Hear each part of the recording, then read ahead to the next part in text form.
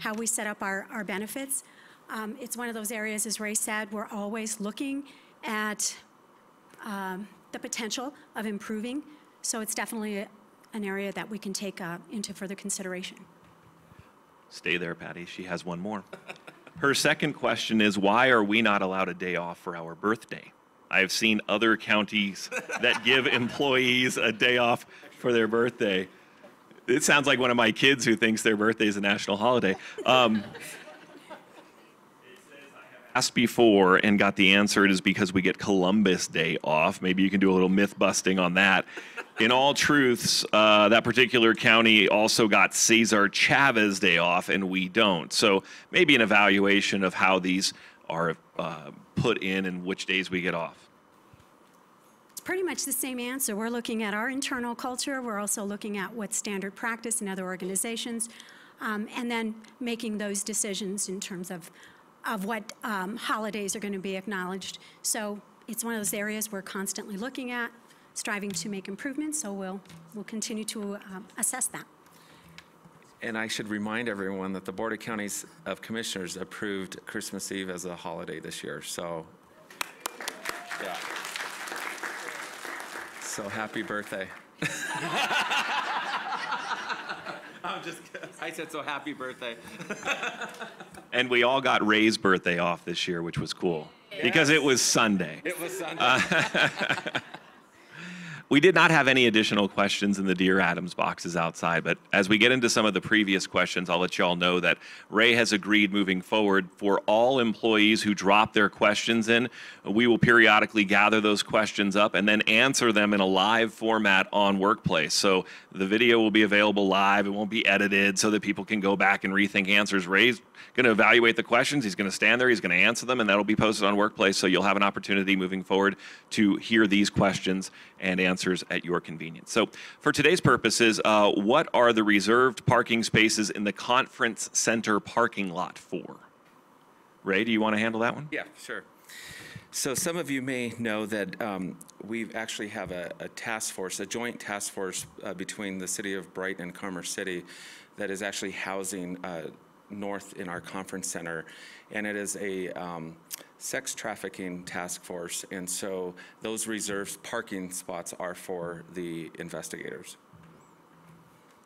Good question. Let's stay here with some government center or just general employee questions, and we've got some specific to HSC. This one is, I'd like to know how AFSCME Council 76, a local union, acquired my personal address. This looks like the county gave out personal information to a private company without my consent. And our attorney is here. So I assure all of our employees we are not giving out your personal addresses. In fact, there is state law that says that is one of the things that is not public record and that we shall not provide. So even when the district attorney's office or police departments ask us for home address information for you guys, we say no. So my best guess is that they figured it out on their own.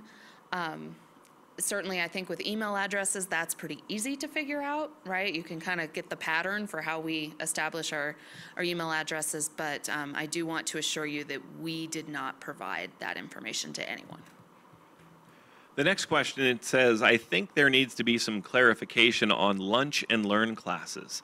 I was under the understanding that when you did a class like this, as well as a workout class or Toastmasters, that you use your lunch hour to do so. That doesn't seem to be how it is working in several departments in the county, because people are still taking a lunch after the meeting, even managers and directors. I would like some clarification.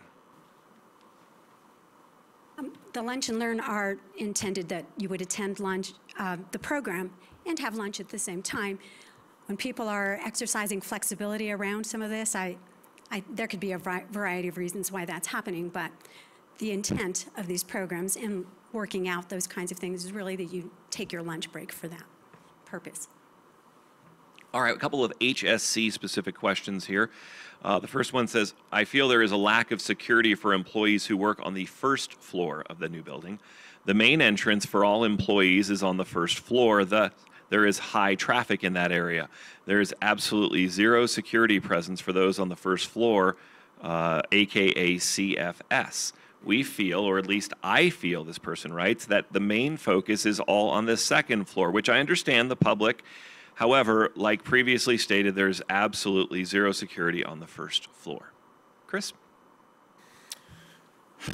So we've been working with the Westminster Police Department to address and improve our safety and security protocols. At the Human Services Center, I will tell you that the only available space that the public can access on the first floor of that building is in the Business and Training Center.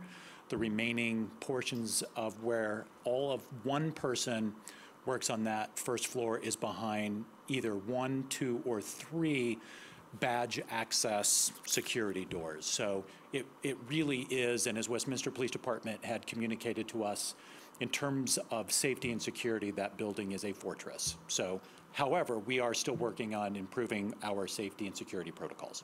Well, hold on real quick. And I'm going to ask Heidi to come up because I failed to bring her up and talk about some of the security stuff that we're doing. And I want to make sure that she has an opportunity to convey that message. So I know that security in all of our workplaces is a top priority for you guys, and it is for us. And I've admitted this before, and I will admit it again, that we have not always demonstrated that, and we have a lot of work to do to establish some protocols and procedures to ensure the highest safety in our buildings. I think Human Services Center, as Chris said, was designed completely around that, and I think they've done a phenomenal job. And Westminster PD has really helped get some procedures and training in place for those employees.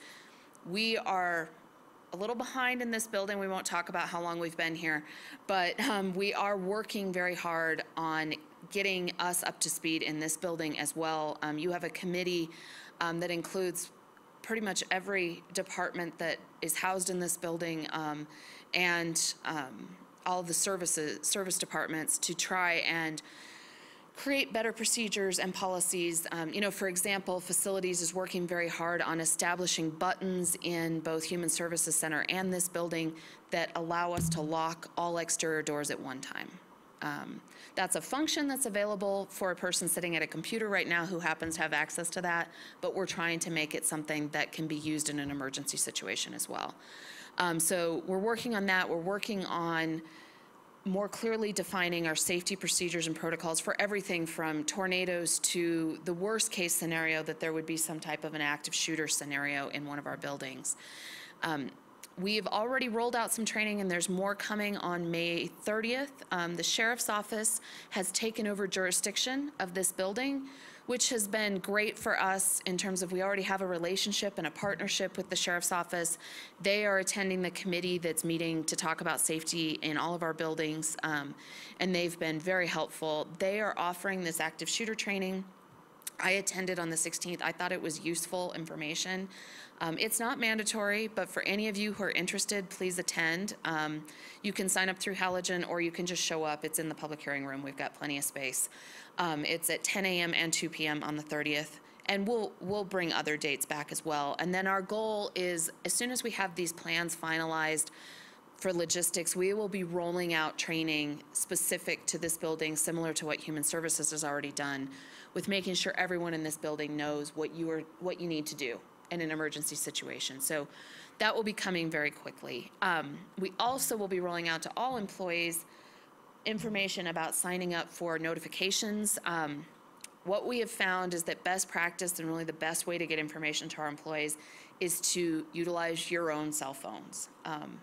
The truth is, most of us have cell phones on us most of the time. And so if we can get everyone signed up to get notifications by cell, we may not hit every employee, but hopefully if it's not you, your coworker next door will get the notification that might say, hey, we're having a disturbance in the front lobby. Please stay away from the first floor right now. Anything like that that we might want to push out to employees, but not necessarily get on the PA system and announce, hey, everybody. So that's what we're looking to do, and more information will be coming out on that to make sure we get you all signed up. And then key to our security plan going forward is that we are going to start asking that all employees have visible IDs. And looking around the room, I see that a lot of you do. So for a lot of you, this will not be a change. But for those of you who normally keep your ID in your pocket, that will be a change. And there's two reasons for that. One is your own security. I think, you know, it's much easier to tell who belongs here and who doesn't when you have something like this that we can all see. And it gives you that opportunity to maybe stop somebody in the hall and say, hey, can I help you with something that doesn't look like they belong here? If there were ever a mass incident, even if it's a tornado or damage to the building or something, for responding agencies and even for us as we're trying to make sure we know where everybody is, having these makes it so much easier for us to tell who's an employee and who's not. And then it's also a customer service thing. You know, when citizens come in the door and they see this, I mean, I'm sure you guys like me, I get approached a lot and ask questions because it's obvious I work here. So I think that that's the other added benefit. So we are going to be rolling that out as a policy for the organization that employees have visible IDs. So we appreciate your cooperation with that going forward. Thanks, Heidi. Just for the record, if you want to join the all-employee notification group, you can pull out your cell right now. It is easy. You just open a text message, type in "Join Adams," and then send it to 30890. All that information's on both My Adams and Workplace. Both of them are incredibly searchable. So if you just type "employee notifications" into the search line, it'll bring you to that post, and you can do it from your desktop right now. And Jim, are you planning on recording that? The active shooter training, yes, thank you for asking, Ray. On the 30th, we plan on recording one of those sessions and, of course, posting it on Workplace and making it available for employees at their convenience. We know we're entering vacation season, so we try to plan for a fair number of folks being out of the office. So when we have important trainings like this, look for them on Workplace and My Adams as well. Another HSC-related question is the Digital Globe parking garage is close to our employee entrance, and there usually aren't many cars there. Go on. So would Digital Globe allow us to use their garage either free or for a small fee? Make it more than one word. No.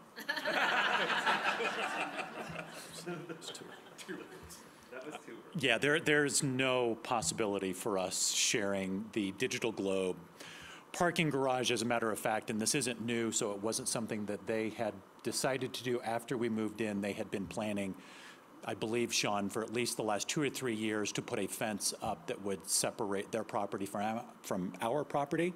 They work on a number of very high-profile projects and contracts, and as a result, that building is, if we think any of our buildings are a fortress, that building literally is a fortress. There is no public access for that building or for that facility, and so I think in order to ensure that they keep everything as safe and secure as possible, they'll be putting in a fence, and so I don't believe there will be even any access to cross the property from that parking garage, but there is no possibility for us sharing that space.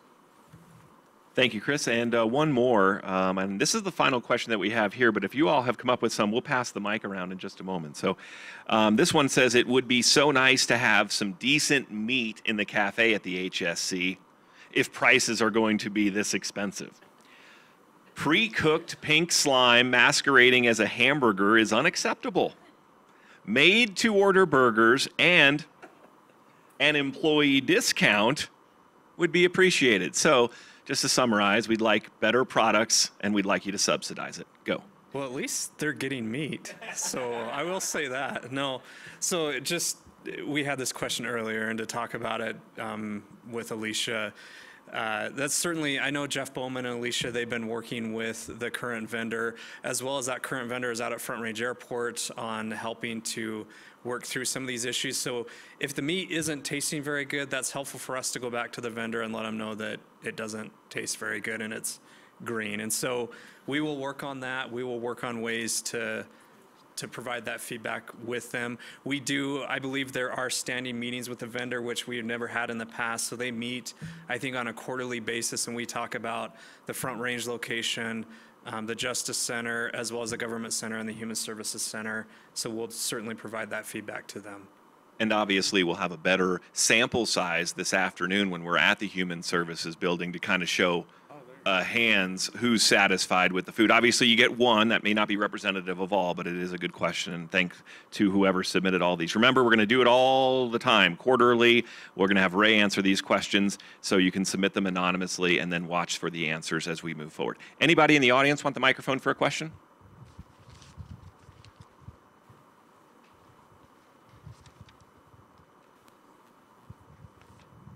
Okay, I think I always have a question at these meetings, but I love the substation out front, but I understand it's not manned full-time. Is there any possibility of having that done? I just think that is, considering building security, that is just one of the most obvious things that could be done. So, you're right that the substation is not manned full-time. When the sheriff's office took over jurisdiction of this building, we thought having a presence, and to be honest, even having the signage that the sheriff's office is here is not unhelpful in terms of preventing issues. But we do agree that having a full-time presence would be helpful, similar to what they have at the Human Services Center. And Ray and I are working on that, and we will be bringing a proposal to the Board of County Commissioners to look at what that would cost and whether that's something that we could do. But in the meantime, the Sheriff's Office is trying to get over here occasionally. I don't think it's all that often. I think sometimes it's after hours on weekends when we're not here. But they are, the unit that works in this area is coming over here to do paperwork. And I will tell you that they're doing training over here, and they're becoming more and more familiar with our building, which is good to the extent that there is an issue. And I will tell you, too, that they have made it very clear to us that if there's a situation or you're afraid of anything, just call 911, and they will deal with it. They really wanted to emphasize that we should not be worried about, is this really serious, or what if I'm overreacting, that that's their job, and that they will come and they will take care of it. So. And Commissioner Odoriso wanted me to remind you that there is a human trafficking unit now housed in our facility, and they're armed. So, I mean, to the extent that there was an issue, I guarantee you they would be willing to help, even though this is not their jurisdiction. So. Okay, we got another one. I'm going to get my steps in. I'm okay. Well, it needs to be for the broadcast so everyone can hear it, so they know what you're asking. Good morning. My name's Lourdes Navarez, and I am out of the Children and Family Center. This is a real hot topic in our division, is the new mileage. We work beyond 4:30. Some workers are out placing children till 9 p.m., work on Saturdays to meet the needs of our clients. So it's not generally a question, more so a comment that in hopes that those new rules are evolving based on some of the feedback that's coming from the employees. For instance, if they work on a weekend and they have to come into the office before, they would be able to claim that mileage. So now folks are wanting to rearrange schedules or meeting times or meeting places in order for them to get paid for that mileage. And instead of coming into the office to do a supervised visit for a family, they're doing it at a local McDonald's. So that's one of the examples. But if that will be a hot topic this afternoon at HSC for sure. So I can tell you, we've looked at this for a really long time. The IRS prevents us from allowing anybody to claim those miles. So it's not necessarily an Adams County regulation. It is that we are actually making sure we're doing a better job of enforcing what the federal rules are as driven by the Internal Revenue Service. The biggest change, and I know, trust me, because folks are not shy, the biggest change in the mileage reimbursement is we can't reimburse people who would, on what would be their normal commute to work. So even if they're making a visit or they're stopping by for a meeting, that would be a part of their normal commute to work. We don't feel that those miles would be justifiably reimbursable because you would actually accrue those miles anyway on your normal commute to work. And so that was one of the biggest fundamental changes in terms of how this practice impacts human services, because we were reimbursing. Not everybody was claiming those miles, but for the ones that were, it was allowable for us to reimburse. And that has been one of the bigger significant changes. But the other changes are primarily driven by the Internal Revenue Service. Any other questions? All right, of course, this is how it plays out, right? So back and forth we go. Todd's over here. Be careful. Someone's going to trip me, right? Am. I'm Todd, in ITI. This is actually, I need to set this up a little bit. I have some friends that are long-term residents of the Riverdale corridor, 123rd and Riverdale. And they're huge, I guess, locally. I don't know this. They know I work for the county, so guess what? I get to hear it. They're hugely concerned about the development. While I see the value of the development up and down the corridor on that 2-lane road, but the high school and everything else along that 2-lane road, they have huge concerns about how transportation infrastructure is going to be caught up to deal with the development in the corridor. And as I think about that and lay out, and you guys have laid out some wonderful plans across infrastructure development across the county, I'm wondering what pops into my head is, are we being as leading edge with our transportation development ahead of the curve so that we're not part of the greater problem that Denver is struggling with traffic infrastructure as a whole with the development? Great question and comment. One of the things I failed to mention is that the Board of County Commissioners applied for an infra grant, which gives us the ability to put a flyover on 120th and 85. And so that's one of the major reasons why we're pushing the entrance to 120th and Park Boulevard. In addition to that, we are also putting a roundabout on the existing entrance today off 124th and Park Boulevard. And so transportation issues remain a priority for us. And we have, I will tell you, I meant through public meetings we've hosted, and I know several of the commissioners, I know Commissioner Hodge has been really instrumental in terms of really trying to meet with those residents along the Riverdale corridor. We've engaged them in this process, and so it's important. It's part of every project we do. We have citizen engagements, but I appreciate you bringing that forward. Thank you. And then Brian has something. I just wanted, it's up here on the slide, just to reiterate, like Ray was mentioning, so that road right off of 120th is Park Boulevard, that road will then be paved. And, you know, Sean and his team is working on that right now, the engineering study. So again, pushing that traffic off of 120th with the roundabout that Ray was talking about as well is certainly going to greatly improve the traffic flows within that area. And in addition to that, that interchange is going to cost $60 million, and it's a joint partnership between, you know, all of the jurisdictions, not just us. So the City of Commerce City has this as a priority for them, City of Brighton and Thornton as well, and Adams County, and CDOT. And one other partner is the Union Railroad, Pacific Railroad. So that question really illustrates why in communications we want all of our employees to know as much as possible about what's going on in our community from the county standpoint, because you are our first ambassador. Because Todd lives by people and he works by the county. I can promise you he's not the only one who has heard from a resident, a neighbor, someone at church who said, well, wait a minute, you work for the county, what's going on here? So we know that you are our ambassadors in the community. You are the first people that your friends, neighbors, relatives are going to come to about county-related business. So that's why we try like crazy to inform you about things that are going on outside of your department, so that at least you can have that general information to engage these folks when they come up to you with concerns or questions. So try to, you know, read up on My Adams and Workplace and talk to people and have a better comprehensive, just general understanding of what's going on. So then, you know, if you don't know, at least you know who to point them to. Because we all know that everyone's supposed to be an expert just because you work for the county, right? That's the way people view you. Do we have any more questions in the crowd? Yes, we do, right down here. We have two. I'll get to you in just a second, Lynn.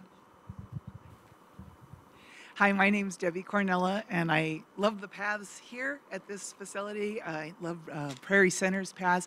Are there any plans to connect the paths so that residents can bike to work? So I'm trying. So you mean this trail out here? Or which, just? Yeah, you know, one of the things as part of the regional park, Riverdale Regional Park master planning process, we have this beautiful amenity just east of us called Bar Lake State Park. And so we are looking at ways to connect Bar Lake State Park to our trail corridors, whether it's the South Platte or inner trails within the city of Brighton. And so that is a topic of conversation that's going on right now. Oh, to our building? Okay. That is a good question. I don't know. City of Brighton we would have to work with the city of Brighton, but go ahead. One of the policies I'd like to have the commissioners start taking a look at is making Adams County more walkable and more able to use our paths to get back and forth. I live in Thornton, and I can go from where I live all the way to Cherry Creek from a path from my house. I'd like to be able to have a path that I could go from my house to the government center. You know, it's something that we need to start looking forward in regards to that, because cars are getting more and more expensive, and traffic is harder and harder to maneuver, and we need to start making it more walkable and making it a little more bicycle friendly. That's All right. great. But we will definitely, I'll work with Nathan, our Parks Director, and the City of Brighton as well, and we'll have this conversation, because I think it's important, as you mentioned. Thank you. All right, Lynn has another question, and anybody next after Lynn? Well, this one's for Jim. What happened to our weekly news reports on workplace? So those were bi-weekly, and what happened is we hit busy season, and you know, we try to communicate in as many ways possible with the news. The video news feature is fun, it's fantastic, but when we hit February, March, and April, it is swamp season for our folks, and so it's all hands on deck for video production, graphic design, and the news is something we really want to do, but it takes about 2 or 3 days to write it, wrangle up somebody to do it, and then produce that, and it's just not a priority for us to be able to flip a fun news feature when we're putting out all of the news in an employee email on Workplace, on My Adams. I want to get back there. Maybe we need to hire more people. I don't know, but we are obviously marketing everything for the Adams County Fair. We do ACMCYA at this time of the year. We do the scholarship dinner from last night. There's a lot of other projects that go on. So this is the time where a lot of our departments, who are all of our clients, are trying to jam a bunch of stuff in before summer, right? Because that's vacation season. So we have a lot of really important meetings. We have a meeting tonight, a town hall meeting. So our department is really busy trying to promote all of these external things and then handle all of the projects that you all want us to do, whether it's a cover for your brochure or it's a last minute request from Ray, which never happens.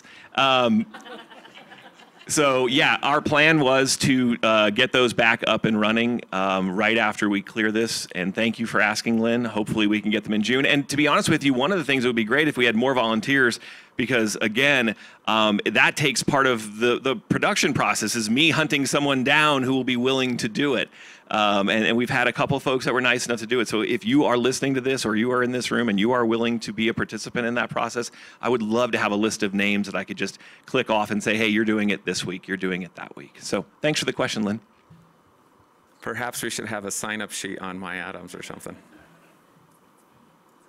Yeah, I was just wondering if you guys had ever considered using, I'm not super familiar with the building, but possibly empty rooms to do like an in-home or in-house daycare, and not even like a free daycare, but just like at no cost to the county type of situation, but just, you know, especially like new moms being able to come back to work sooner, being able to see their kids during lunch, that type of thing. Absolutely. You bring up a good point. This was raised at Coffee with the executive leadership team, and I do know that our Commissioner Eva Henry also brought this forward in a study session, and our staff in People and Culture and are currently looking at that as an opportunity. We need to do, and we're working with facilities and Sean in terms of our facilities master plan to see if we could actually, because we do have some vacant space that was just recently vacated by the Adams County Housing Authority. And so that's all part of the process, and we are looking into that. But it is a priority, and I think Commissioner Henry wants to also address it. Yes. Our families for our employees are very, very important, and I want you all to know that. I think we need to emphasize the fact that families should always come first. So one of the things that I've been pushing for, Ray, for the last 5 years is paid maternity, paternity, adoption, and foster leave, because we have to make a priority for our children. And I notice older people that are my age who aren't planning on any more kids. It's still important to our society that we value those who are having children. And it is really important that we make sure that they feel comfortable enough to take time off. I actually had a friend have to go back to work 2 days after she gave birth. And my daughter had a child 3 years ago, and she actually tore her bladder during the delivery. And there would have been no way she could have gone back to work in 3 days. But if you can't afford to take the time off, you know, you have to go back to work, and that's just where it's at. And we've got to start putting a priority on our communities and our families.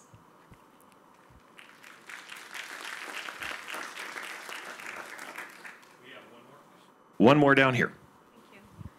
My kids play club sports, so we often travel throughout the I-25 corridor, different cities, and we go to Aurora Sports Park and Douglas County Fairgrounds and have these beautiful sports facilities. Why doesn't Adams County have such thing? This is a priority of Commissioner O'Dorisha, so I'm going to let him address first, and then I will come in afterwards. Well, I think it's important to note that some of the places in Adams County, a big portion of our community in Adams County relies a lot either on the cities or the actual rec districts like Highland Hills. But then we also have a significant portion of the county that doesn't have that at all. And that's the part that really is difficult for us, is that there's a significant portion of folks who live in unincorporated Adams County that are not in Highland Hills, that simply don't have any recreation facilities at all that are provided by the government. Because Adams County, we focus on parks, open space, and the nature. We don't have the active rec piece within the county. That's because the cities and the special district does that. So what I'd like to do is see if we can try to keep pushing to either get the rec districts to come in, or if we can do more to address that. Now that's more of administrative as far as can we get more facilities there? One of the things that we're looking at is seeing if we can, because we've had this question before, is can we do more like at the regional park and other areas to do that? And I think if you also look, Thornton is doing some of this with some of their investment in their fields. Commerce City has done a significant amount of investment over at the soccer stadium. And so we do have these pockets in the cities, but as far as the county leading the way on it, we just haven't historically led the way on rec. But I still think we can still try to encourage and work together with those partners to try to increase the amount of recreation in our community for sure. You know, and the only thing I will add is that the city manager of Brighton, I don't know what city you live in, but they are looking at a multi-purpose recreation facility out in this area. So hopefully that addresses if they are able to get that launched. Yeah, and Commerce City's new rec center is, I think, open just down the street as well. I don't know what city you live in. Do you live? Oh, Commerce City, okay. I also want to put a plug out there. Our Parks and Open Space tax. Unfortunately, it doesn't put a lot of priority on active fields. But it's going to be going up here in the next few years because it's about to expire, the tax, which provides a lot of our parks and open space throughout Adams County, including our municipalities. When we put it on the ballot, I would like to see where we put more of an emphasis on the active part of it, which would be playgrounds and sports fields and things like that. So that way we could start using that tax for those kind of things. All right, we have another question back over here. And for those of you who are watching and cannot see who is sitting in front of me, these are the folks that make sure that we work in a palace. Round of applause.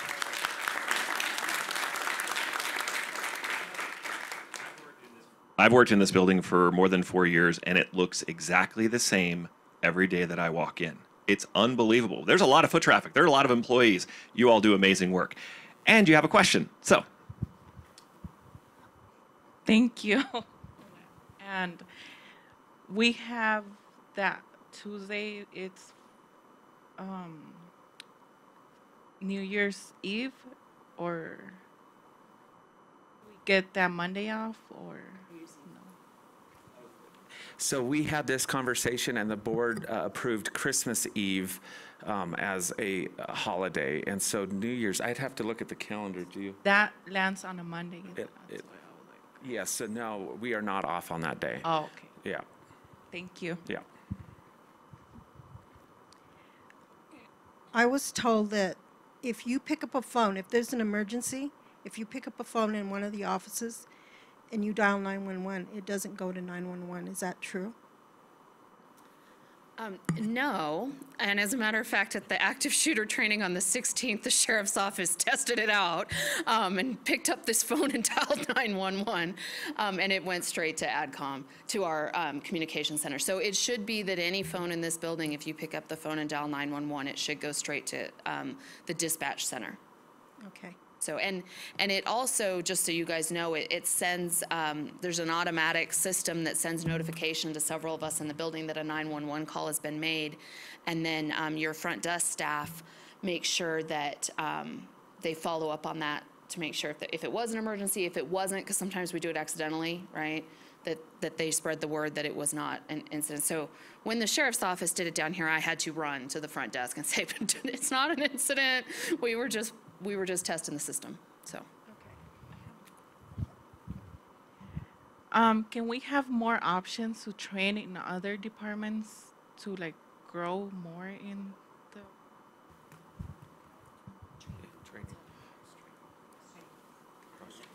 Yeah, we have a real broad program now through LEAD, offering a lot of classes and programs for employees to attend. We're always looking for suggestions. If there are classes you're interested in, you can certainly reach out to us. We're also looking at creating other opportunities for employees to shadow if you have an interest in a particular area. Definitely working with people in culture. We'll make those connections and see if we can help you start moving in that direction.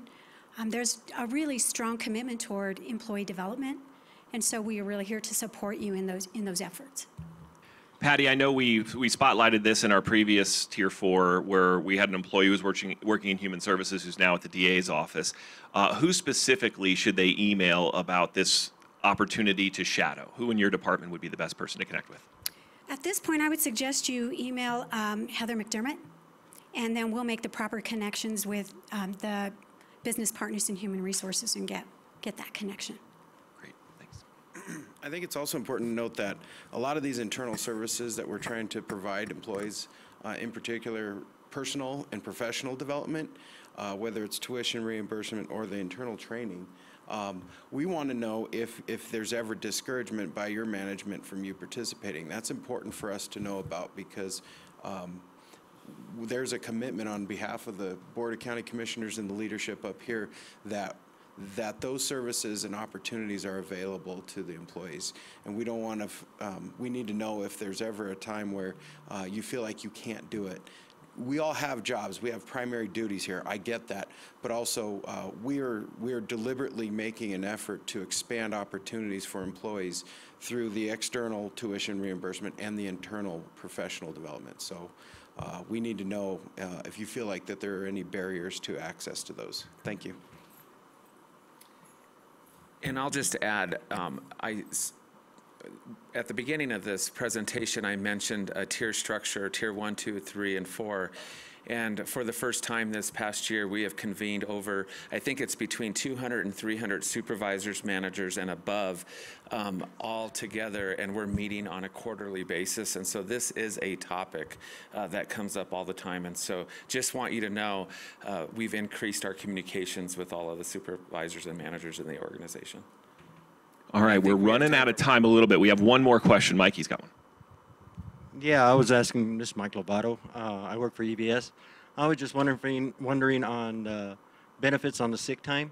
when we max out on the sick time, where the extra additional time goes to. Currently, the way it's structured is when you hit the maximum, you just stop accruing. That it just stops accruing. And that is definitely an area where we've heard from employees. The board has expressed a strong interest in how we can create more flexibility around how our employees use leave. So during the focus groups, Matt sought input from employees on some suggestions. We've looked at other organizations, and we're in the process right now as a team. We're developing some recommendations to take before the board in terms of how we can create that flexibility with regard to how you use leave, if there's an opportunity to cash out, if you hit maximums, or even before, then we haven't really designed the program, but just building overall flexibility in how people use leave. Yeah, because I was just wondering, because we did earn that. So I was just wondering where it was going. Great. Good question, and a good one to wrap up on, everyone. Thank you so much for your questions. Ray, you want to wrap us up? Sorry. Again, I just want to thank you for taking the time to join us this morning. These meetings are really significant, and again, as you can see, we are very proud of all the work that is currently going on, and it's all because of you, to echo Commissioner Henry's remarks. And so I just want to thank you, and I think everyone deserves a round of applause for all your hard work and commitment to the citizens we serve. So thank you. And we'll stick around as a team if you have any individual questions.